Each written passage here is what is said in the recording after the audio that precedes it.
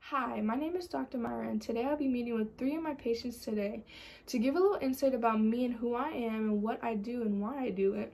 I am a spine specialist.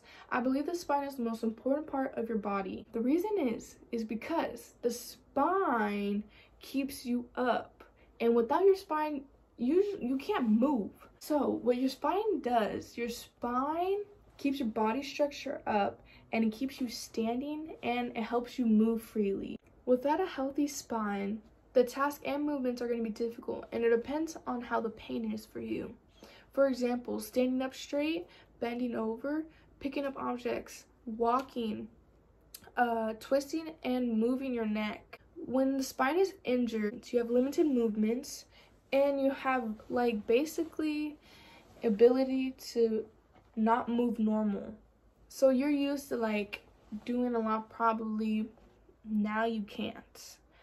So now you're gonna want to try and help your spine even more instead of getting it bad, because without a spine you really can't have a life.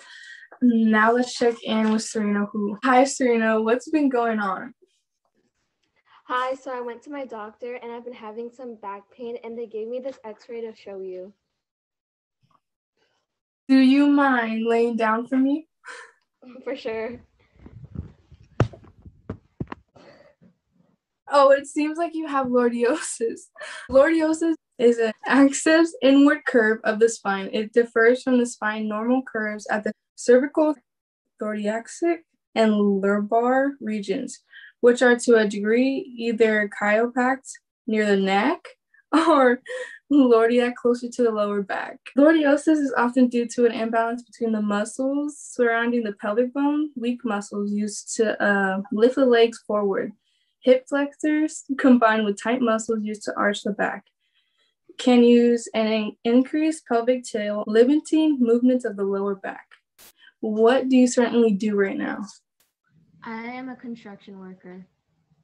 Oh, I see. Construction workers typically develop lordosis due to their long hours having to stand up. To better your spine, I recommend for you to wear a back brace during work and do these stretches and exercises daily. Our exercise is called a dead bug, and you will start by laying on your back. Bring your arms straight above your head, perpendicular to the ground, along with your knees and hips both at a 90-degree angle. Start by lowering the left arm and extending the right leg, both stopping just before touching the ground, and then returning to your starting position. Throughout the movement, maintain position of the opposite arm and leg. Keep your core tight throughout the motion. When you return to the starting position, you may relax for a moment before tightening again.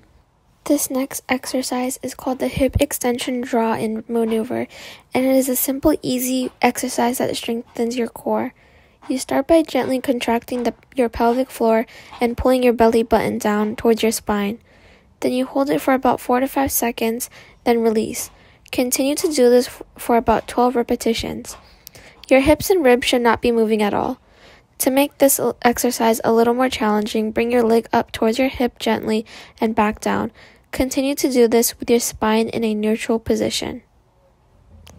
The hip extension withdrawing remover is used to prevent abnormal movements of the lumbar spine and pelvis during therapeutic exercises. I'll be sure to start doing those exercises. Thank you so much. I'll check in with you later. My next patient is Veronica Vides. We had a few consultations about her scoliosis. Hi, Dr. Mayra. I've been working on the stretches you've told me to do last week. That's great. To better strengthen your spine, we want to add those 2 stretches to your routine. Latissimus dorsi stretch and the bird dog.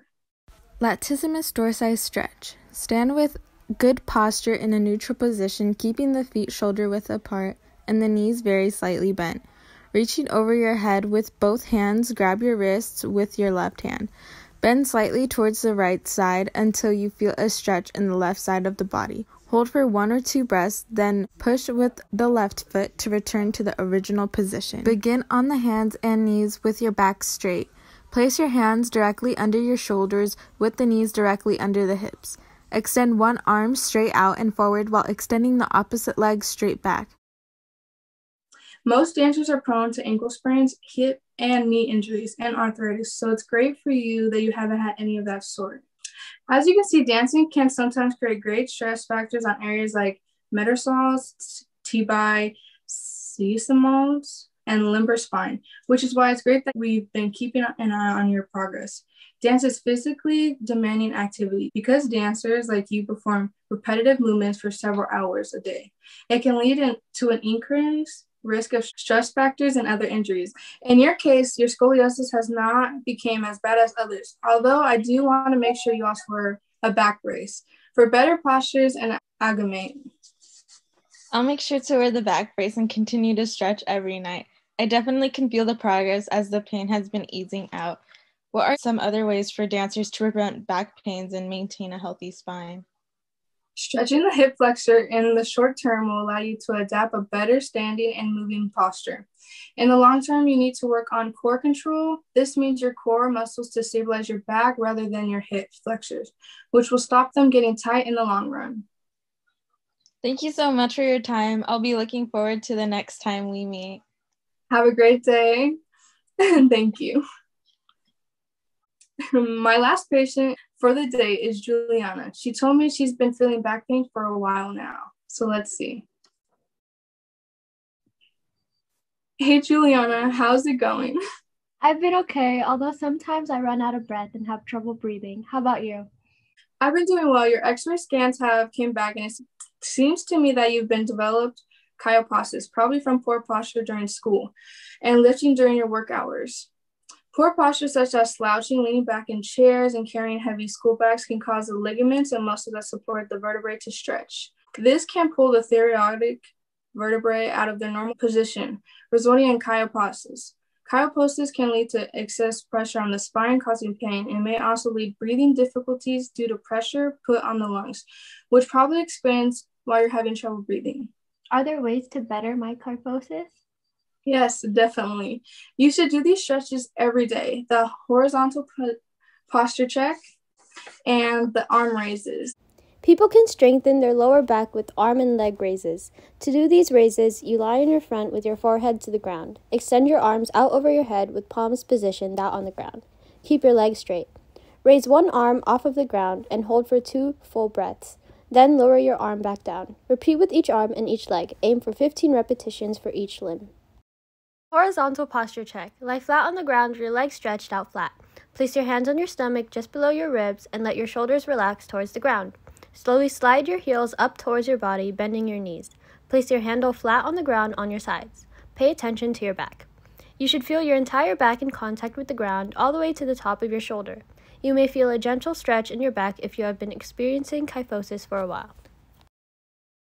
Thank you so much. I'll definitely make sure to add this to my daily routine. Hopefully we see progress as time passes. You see, to maintain a healthy spine, a proper diet is key. Certain foods are packed with what your back needs in order to remain healthy and strong. So good back health can start with making the right food choices. Avoiding bad foods is one way to increase health, and choosing the right ones is the best way to go. On top of the intensive training, many dancers get little time to recover between the sessions and have no off-season. Restrictive diets and unhealthy body weights may also contribute to dance injuries. Proper nutrition is important for dancers of all ages. The proteins you get from certain plants are great for your spine health. These proteins are different from the ones in meat. You should stick to plant-based proteins as much as possible. Animal-based proteins can lead to inflammation. Vegetables are good for you in general, so it's important that you get a lot of them each day to improve your overall health. While healthy all around, veggies are also great for fighting back issues. Calcium is super important for maintaining and improving bone health. The easiest way to get extra calcium in your diet without taking a supplement is increasing your dairy intake. Specifically, go for the ones that are high in calcium, like cheese, milk, and yogurt, that all fall into this category. Spine rehabilitation can be seen as seeing a physical therapist and participating in spine conditioning program.